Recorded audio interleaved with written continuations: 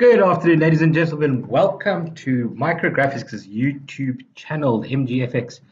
So today what I'm going to take a look at is the new presentation environment that we have. As you probably know that Autodesk has discontinued Inventor Publisher, which hopefully they'll take a lot of what was in there and bring it into the presentation environment. This hasn't changed much over the last couple of years.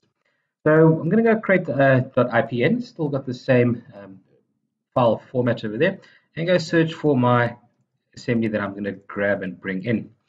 Okay, so I've just created a little wobbler engine over here. And immediately what you'll see is that the environment has changed a little bit. This was done in 2017. I'm doing it in 2018. And just to give you a little tour around the place, in case you got the familiar ribbon at the top with all the commands that you can use.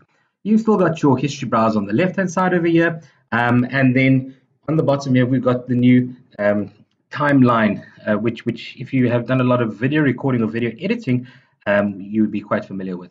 So the first thing I'm going to take a look at is just the normal tweak command, which we all know and love. So that is up over here. And when I do bring it up, brings up my little mini toolbar. And it allows me to go and either grab a component or a part, and then just use either local or world UCS, and then locate that thing over there. Okay, so locate a position where I can go and move a component. So once I've done that, so I'm going to go grab my component and then let's go start tweaking. So grab it, drag it down. Once over here, I can say maybe minus 30. Okay, and then I want to move it as well. And you can see that the little trailer is moving along with it, the little trail marks. Okay, so let's make that minus 90. And hit enter. Okay, so there's the first tweak component that we've created over there. And in the timeline at the bottom over there, you'll see that it'll give the name of the component that it's tweaked, plus two little bars in the timeline, which has told us that it's actually done two movements. The first one and then the second one. And you'll see it actually highlighting the trail in your browser, the window over here. Okay, so say you want to tweak the second one, but you want to look at it from a different angle. So what I'm going to do is I'm going to click on my view cube over here, and then what I will do is I'm going to capture camera. So this is a nice way to get an animation going with your presentation as well.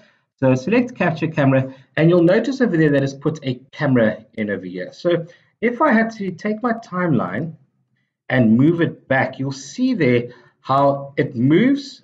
First, it tweaks, and then it also tweaks and moves the camera as well. So I'm able to then go and manipulate both my view and the position of the components as well to get a better look at what I'm tweaking. So let's go tweak again.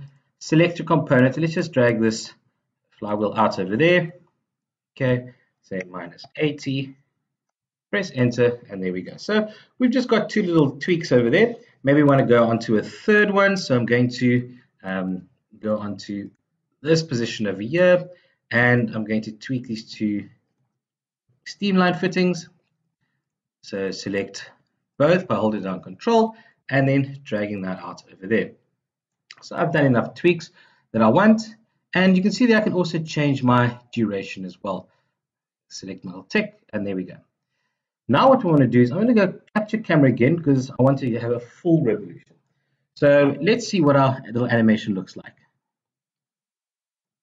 Let's press play. See, sorry.